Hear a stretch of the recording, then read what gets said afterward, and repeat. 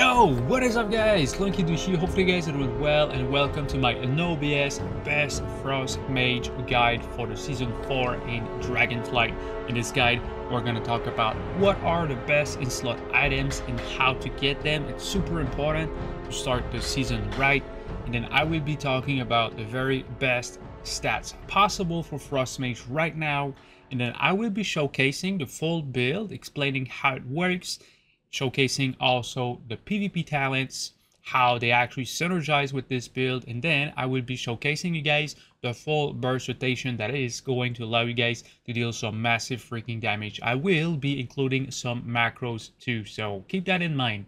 Alright, let's get into it. So, what are the very best stats for Frost Mage right now in Season 4 Dragonflight for PvP? Pretty simple. Wanna watch Lil Box stats in best in slot items. This dude currently has the highest solo shuffle rating in the whole world, 2.6k rating. So, I mean, this dude cannot be wrong about what he's doing, right? So, as for the stats, as always, on pretty much 99% of the characters in WoW, you need 30% versatility. You need it. It is a rule of thumb. And then your next best stat is going to be haste. As a Frost Mage, you need a bunch of haste. So if you can choose a piece that has haste over mastery, pick it up all the time. And then finally, your last stat that you want to go for is mastery. Around 12 to 15% would be super good. So keep that in mind. Versatility 30%, haste as much as you can, and then around 12-15% mastery would be ideal. As for critical strike, you want to avoid that stat at all costs. Okay, you don't want critical strike at all. As for your best in slot items, what do you actually need? First is going to be the Wayward Chronomancer's Chrono Cap. But how do you get that piece of tier set? It's super easy, okay? You just need to go into Valdrakken right here, okay, in a PvP area. You talk to Calderax. Then you can buy a Draconic Gladiator's Silk Hat. Doesn't matter which one you pick, because we are going to switch that piece of gear into a piece of tier set. I'm going to show you guys exactly how to do it. Once you actually bought that helm, you will need to go from Valdrakken to Tierhold, okay? In the mountain, there's a big palace, right? Then you want to enter it, get towards what is called the Revival Catalyst. And then, pretty simple, you click on it, and then you take the helm that you just bought from the Conquest vendor, you drag it on the green plus sign, and then you click on transform. It is going to transform your piece of Conquest into a piece of tier set. And then as for your necklace, you're gonna need a haste necklace with haste and versatility necklace. So remember, all gems, all enchants, you can buy them from the auction house. And then next, for your shoulders, you're gonna need the tier set piece, which is called Wayward Chronomancer's Metronomes.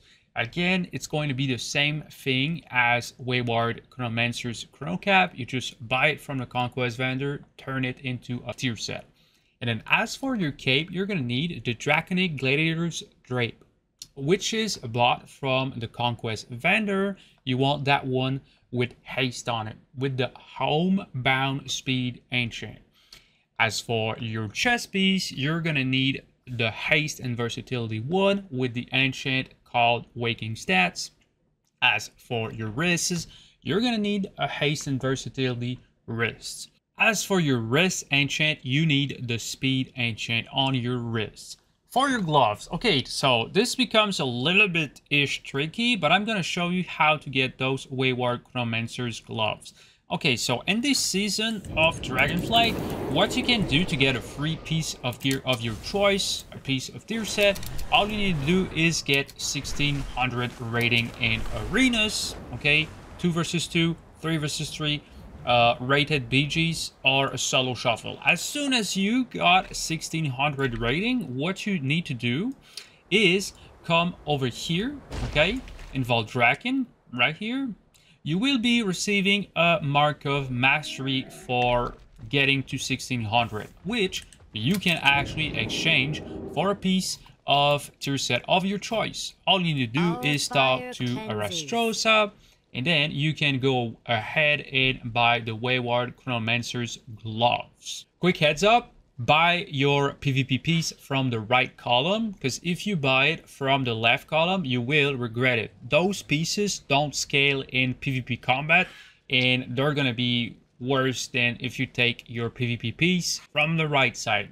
For your waist, you're gonna need a belt that gives you haste and versatility. And then you're gonna notice that bro actually is running with Wayward Chronomancer's pantaloons, which is also awakened, just like the gloves.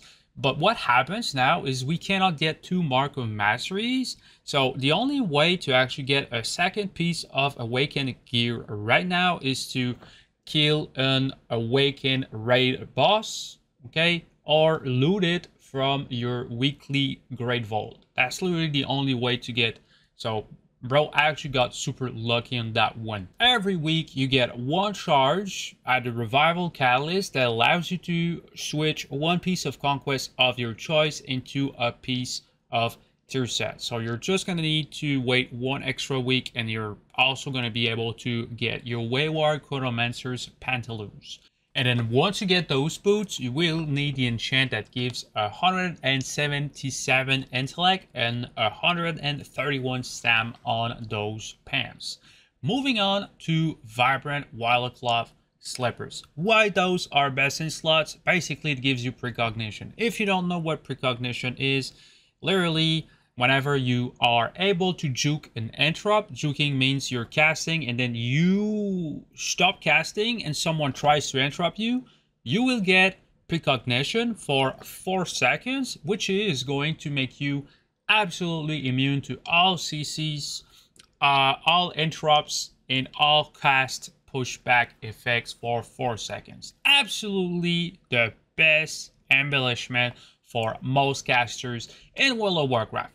But now you're asking yourself, but how the hell do I get those boots? They're not at the gear vendor. I got you. That is the reason why I make guide videos. To be able to get those boots, you're gonna need Trophy of Conquest.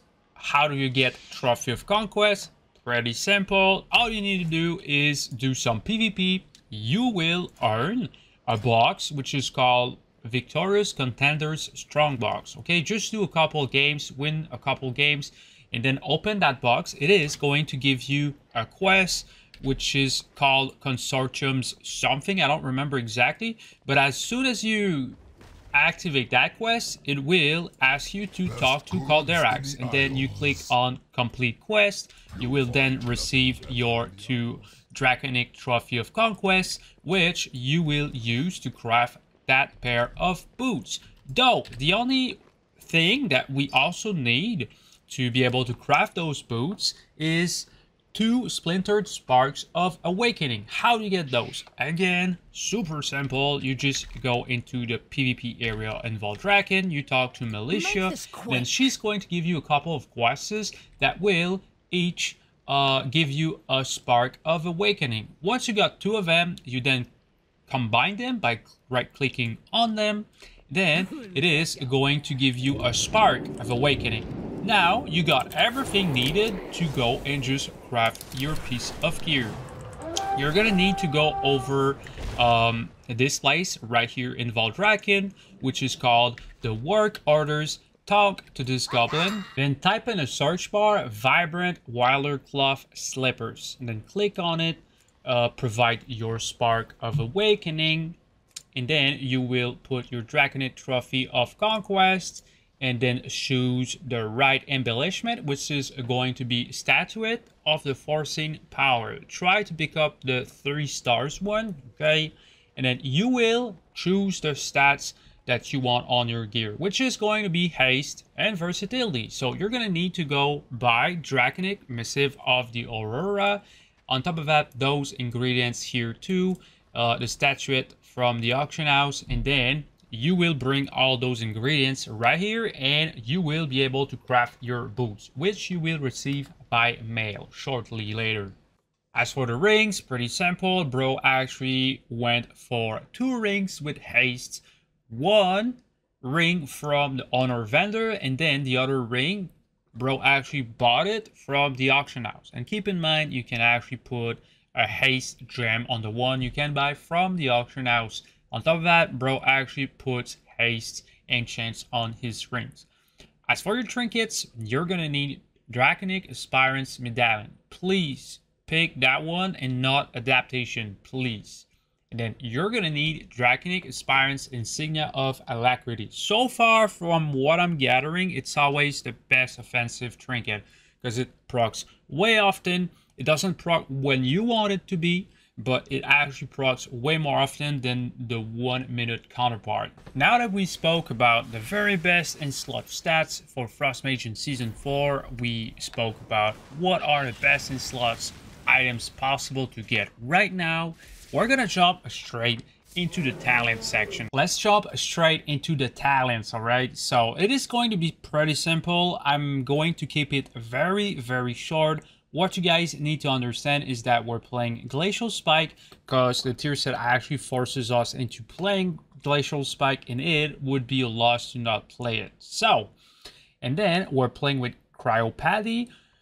Basically what it says is whenever you activate your Icyveins, which is your big cooldown, it is going to give you max damage on your next Ray of Frost. Cryopathy is literally where the big one-shots come from with your Ray of Frost. I'm going to show you guys a little bit later, right? So let's move on towards Comet Storm.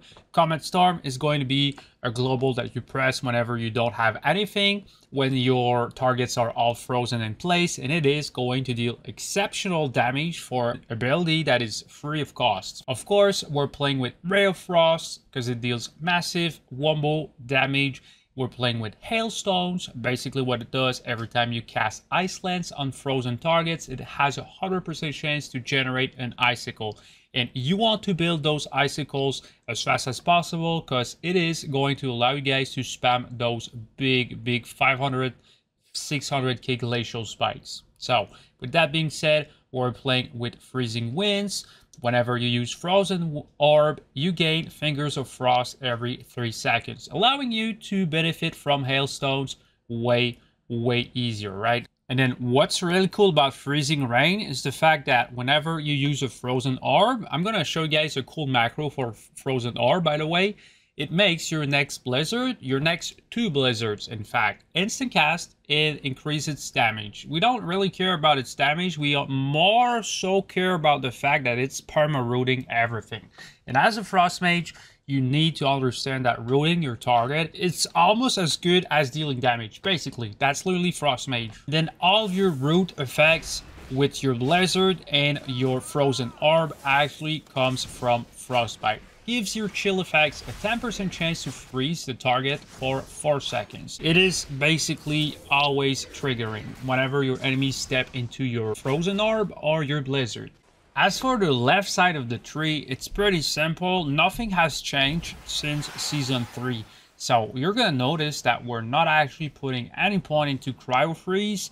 And the reason being is in arenas, you're not supposed to spend the whole match inside your Ice Block, okay? Whenever you Ice Block, your healer is supposed to have the responsibility to pick you back up, to heal you back to full during that time, okay?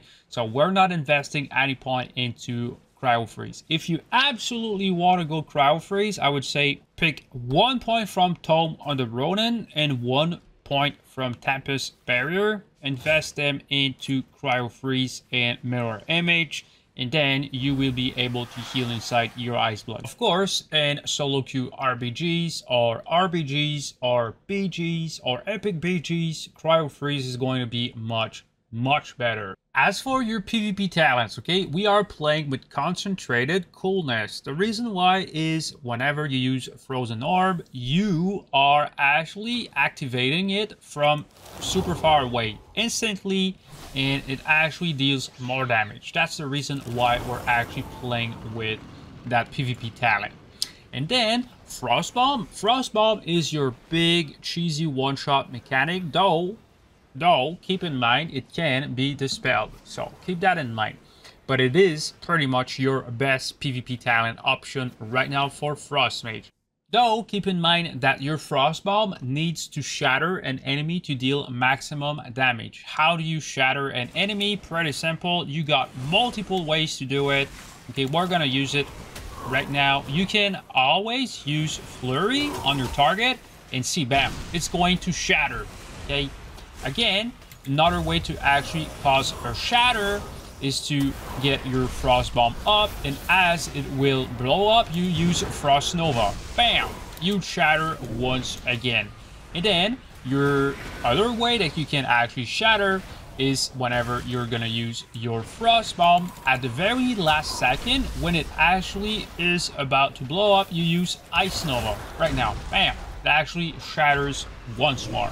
And then that's literally how you can cause shatters on your enemies. There are other ways. I'm gonna show you guys another way right here. Hold on, give me a second. All right, just building icicles.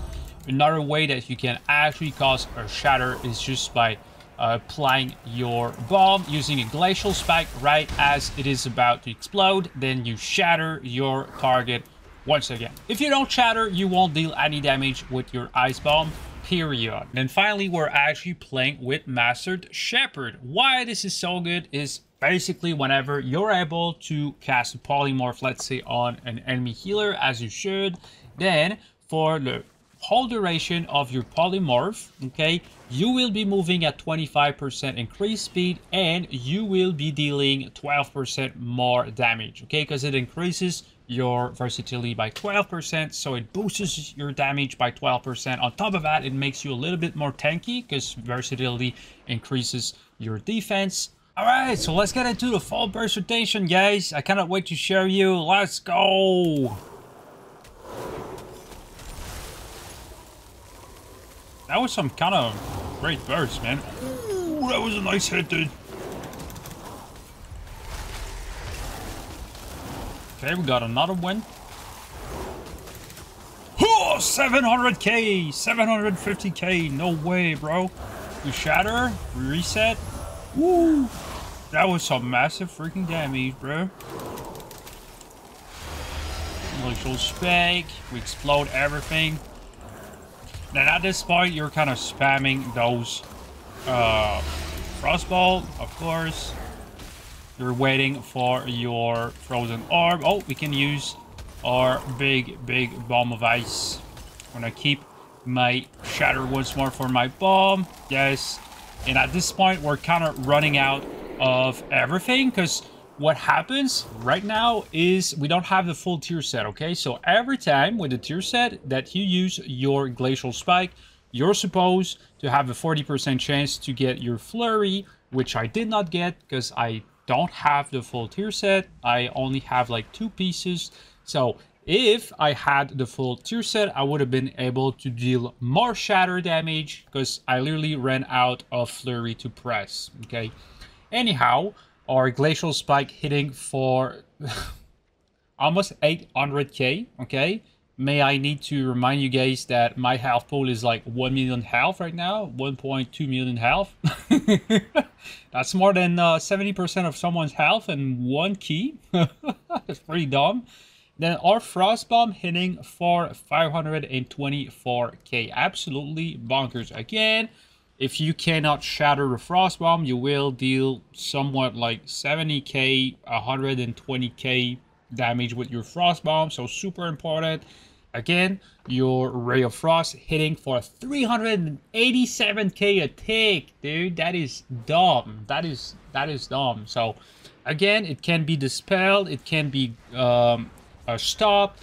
People would try to interrupt your ray of frost, so keep that in mind. But if you can pull that off, you're gonna one-shot some people for sure. Ice Lance being 12% of our total damage, which is not bad because it's all instants. Remember, if you cannot cast anything, just press your frozen orb into Ice Lance spam until you can nail a polymorph, and then you can unleash your big burst frost bomb into flurry, into trinket, Icyveins, ray of frost, into comet storm. All right, so I'm kind of curious. Comet storm hitting for 477k, not bad. I think we used it twice if I can remember correctly. You actually need to use that ability on cooldown whenever you have Flurry active on your target also. So hopefully guys enjoyed this burst rotation. If you want me to do more stuff like that for every character, let me know down in the comment section which character you want me to cover up next. Let's talk about the macros now. Alright, so let's talk about my favorite macro by far, okay? This is a hover macro. Usually, whenever you want to use Frozen Orb, you need to use the ability, your keybind for your Frozen Orb, and then you have to choose the location with your green marker, and I feel like it's super lame, okay? My macro, wherever I actually aim my mouse, when I press my macro, bam, Frozen Orb, same thing for my Blizzard.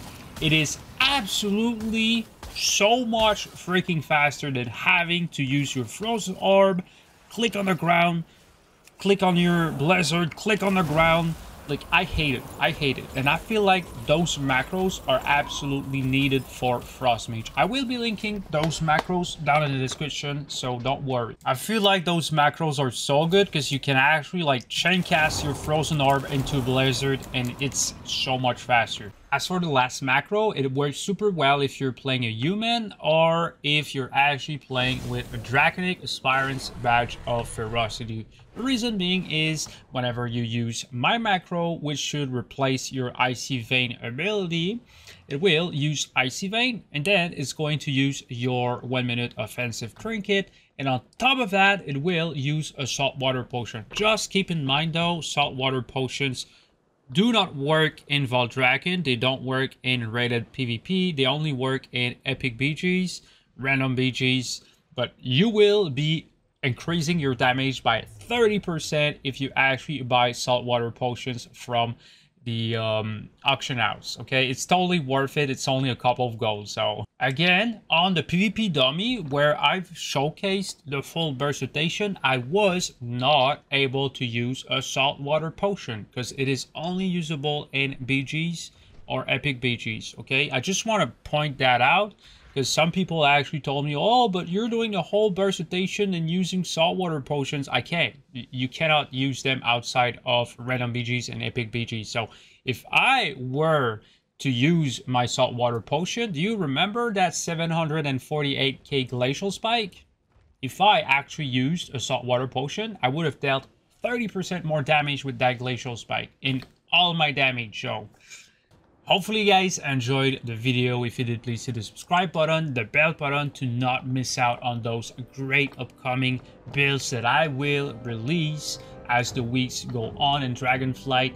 And thanks a lot for watching. Hopefully you guys have a fantastic day and a lot of fun with Frost Mage. This was Clunky Dude, and stay awesome, gentlemen.